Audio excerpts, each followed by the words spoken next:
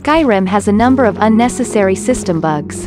Among them is a bug that constantly calls a function in the script code. Bugs like this can sometimes slow down your Skyrim. Recursion FPS fix SKSE fixes engine bugs with Papyrus that can cause huge frame rate lag. There will be no more bugs that constantly call functions in the script code, and your Skyrim will be more pleasant.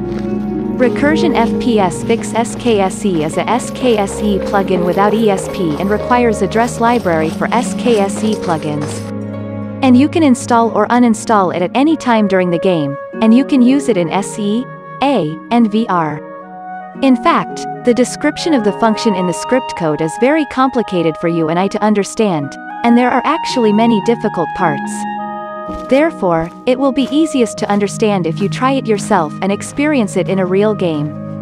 Fortunately, as mentioned earlier, Recursion FPS fix SKSE is a SKSE plugin without ESP, so you can apply it right in the game. However, when using the plugin, it will be necessary to check whether other bugs occur and whether CTDs are generated, and to check whether there are any bug reports on the page of the corresponding mod.